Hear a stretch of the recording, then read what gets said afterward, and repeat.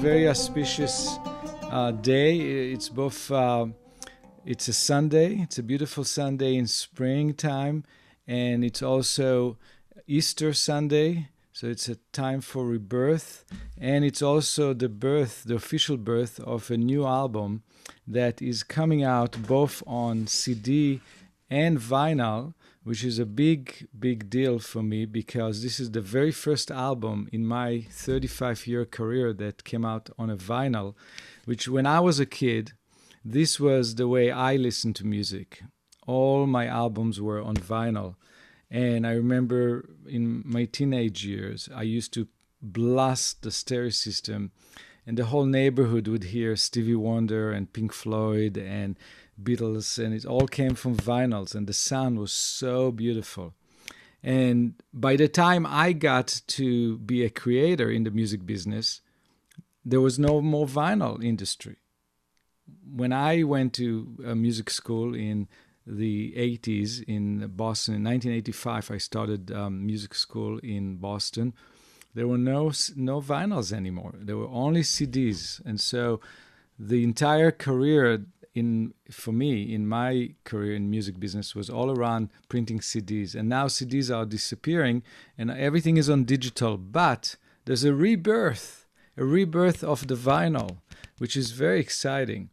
And when I got this vinyl from the manufacturing plant and I opened it and I took out, it was a special feeling, to take out this paper sleeve and to see this disc and to see the name Nefesh, the name of my new album, Nefesh, to see it on it and to see side A, side B, which is incredible. There was, for 35 years, I haven't experienced the issue of side A, side B. Some of the music is on side A, some of the music is on side B. Many people don't even know what it means anymore. But on vinyl, you have two sides. And the big thing, beside of this ritual and this sensual feeling, this real world, not the virtual world, but the real world feeling of holding the album, the big thing is to put it on a turntable and to listen to it. And beside of the warmth of analog sound has a special warmth to it, but there's also a certain depth.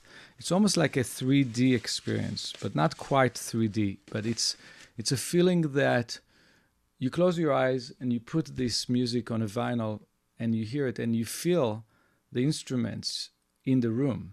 You feel the performers and the instruments actually resonating in the room with you. There are more vibrations.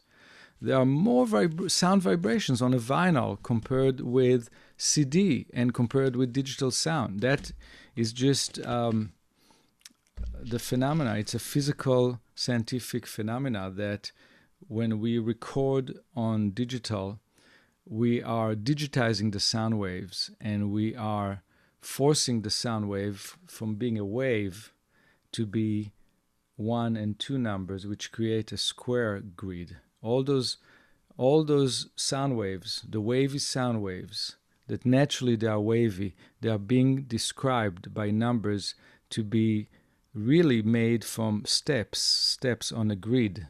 1, 2s, 1, 2s, it's all numbers, it's all grid, and it's so small that when we look from far, it looks like a wave. It does look like a wave and it sounds like a wave, but it's an approximation of the real sound wave with numbers. And that's what digital music is, and that's what CDs are. And that's why it slightly sounds different than the vinyl.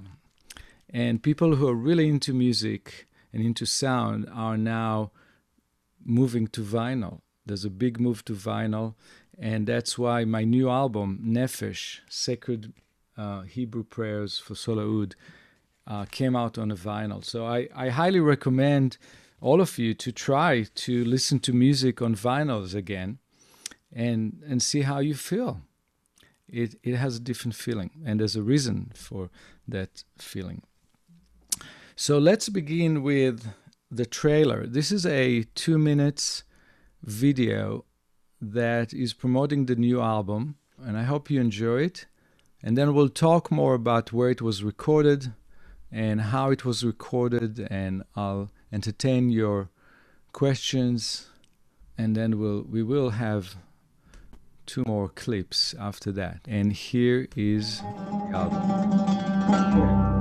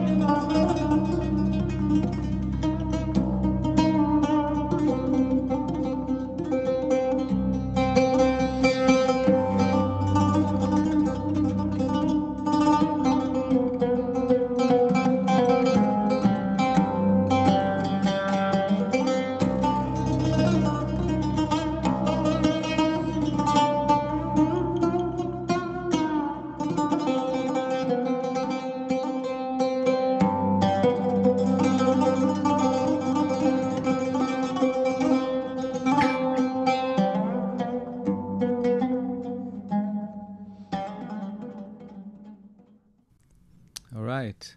So this is the album trailer. I'd like to share with you a little bit about how this was recorded, and then I'll be happy to take some questions and show more videos. So this was recorded in the sanctuary of a large synagogue in Los Angeles called University Synagogue. And last high holidays, they asked me to create something for COVID, something that people could watch at home during Yom Kippur, which is the Day of Atonement, an intense day of fasting in Jewish tradition. And they wanted me to record a meditation, an hour of meditation, just with a Solo Oud, with this instrument that I play, the Middle Eastern lute called Oud. And I went into the sanctuary, and it was COVID time, so nobody was allowed to be there. It was empty. They opened the door for me and disappeared. And I was alone in the temple. I brought my recording gear, video gear, my recording studio gear, and I set it up for recording. And I was dressed all in white, as I usually dressed up for concerts, and I was ready for a concert, but there was nobody there, and I knew it's going to be empty. But I thought about the people that normally there in the temple, and I played for them, and also I played for myself, and I played as a prayer in that sanctuary, in that sacred space, right next to the scrolls of the Torah behind me. And because I was by myself, I was inspired to take off my shoes. And some radio interviewer, when I did a radio interview about this new album 2 weeks ago, Nikolai from Minnesota Public Radio, he asked me, he's a professional cellist, and in the interview he said to me, I noticed that you recorded this album bare feet, and I noticed that in the video, I noticed that you're so into the music. You got so deep into the music, and your face expression, you were so intense, and the music was so passionate and intense and inspired. And I thought to myself, maybe it's because you took off your shoes. So maybe I should also take off my shoes when I play the cello, and maybe that's going to help me get to that place that you were in, this incredible deep place that you were in. And that was funny to hear, but it was also not that funny, because there's something about it, and I wanted to share with you. The reason why I took off my shoes and I was bare feet in this recording is there's a reference in the Hebrew Bible when Moses first have a mystical experience. The very first time Moses hear a voice, the voice of God in the desert. It's in front of the burning bush. And the voice that comes out of the burning bush tell Moses, Shal na'alecha me'al reglecha. In Hebrew it means take off your sandals, take off your shoes off your feet. And the reason is because you are standing in a sacred space. It's a sacred space. And there's a whole tradition in the Middle East, in Islam and in Judaism, that when you enter a sacred place, you take off your shoes and you wash your feet, because this comes from the desert civilizations, where people lived in the desert and walked miles and walked months to do pilgrimage to sacred place. And when they arrived at the sacred place, their feet were so dirty from the travel that they would first wash their feet, take off their sandals, wash their feet, and then enter. And this tradition still is in effect in all mosques in the Islamic tradition. There is always a water fountain in an entrance to a mosque until today. And it's a ritual. It's a ritual of cleansing, entering into a sacred place with clean feet. And taking off your shoes, which represent the cover for your feet when you walk in the world and you walk over dirt and you walk over things that are not clean and pure. And so you ought not to bring that into the sacred place. And there's many, many, many rules about sacred places in Judaism, how the priest, there's a whole chapter in the Bible about the rules for the priest, how to be pure, the priests who would serve in the sacred place. So for me, taking off my shoes before going up to the sacred space next to the scrolls of the Hebrew Bible, it was about cleansing, purifying myself in order to be a good vehicle for the prayers that I'm going to play through the Oud. And part of it was taking off my shoes. And that explains why in the video you see me recording with bare feet. That's the meaning of it. That's the reason for it. I know for some people it looks really strange. It looks really funny. It's for no other reason but what I shared right now.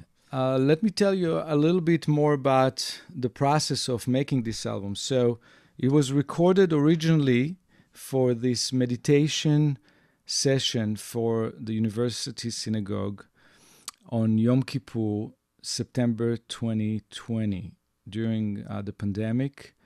And it was broadcast at 1 o'clock on that day. And I felt that there was something really special about this recording. I felt that I've reached something that I normally don't when I just play this material by myself. And also, there was a really strange occurrence in this event when I recorded it in front of an empty synagogue. I don't know why, but I've done this for several years now with the congregation. So the last 4 or 5 years I've been playing for them on Yom Kippur, a solo Oud for an hour and a half for meditation, afternoon meditation.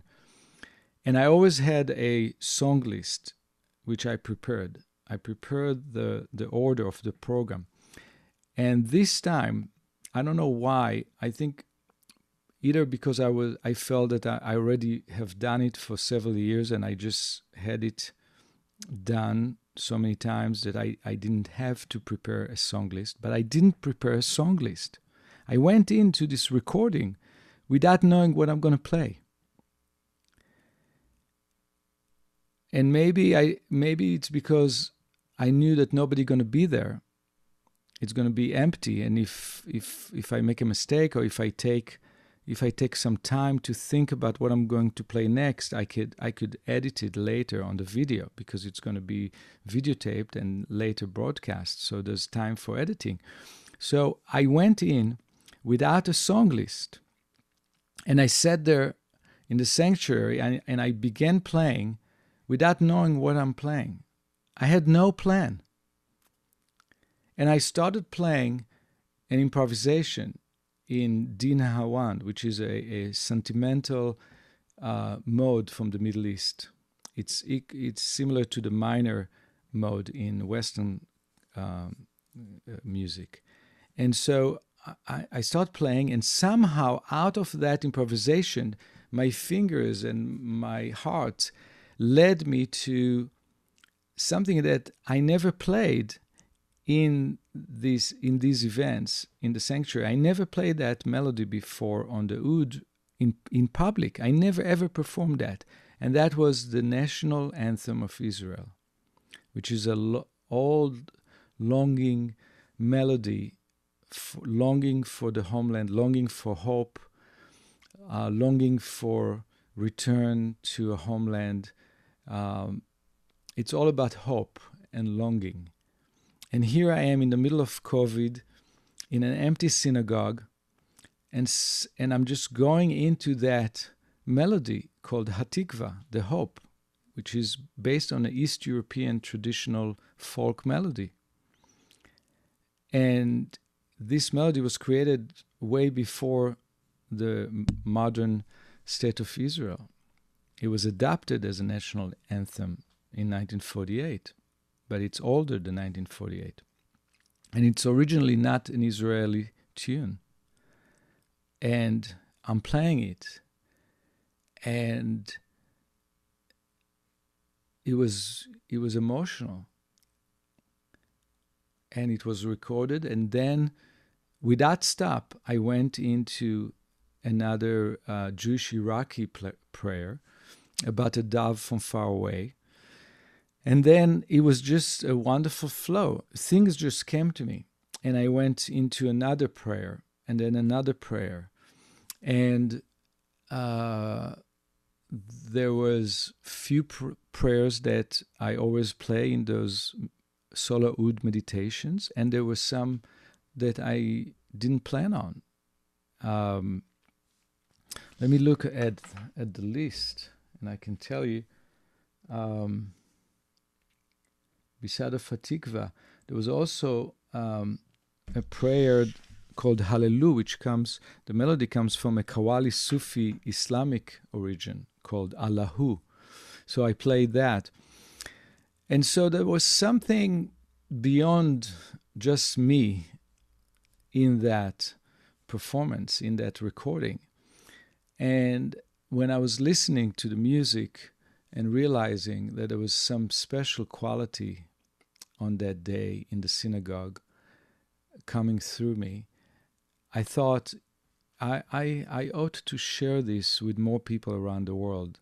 This should be shared with more than just this congregation of University Synagogue, which very gracefully and very kindly provided for the production of this event for their members, to enrich their members. But there are more people that could benefit from this and enjoy it. And so I decided to release it as an album, and it is coming out in Israel today. It's being released in Israel by the Third Ear Magda Records, an Israeli record label. It's the vinyl going to be in stores in Israel soon. It's in stores all around the world. It has, worldwide distribution of the digital, the vinyl, and the CD. And now people everywhere could enjoy this unique recording. Some of the ornamentation, some of the embellishments that I did, there's some hint of flamenco, there's some hint of jazz, there's some hint of Middle Eastern music, of course.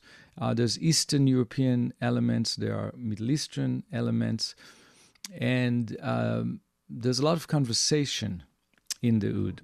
to conclude this meeting, I will play for you one more clip from YouTube. We're gonna choose a clip of a piece called Ken Bakodesh.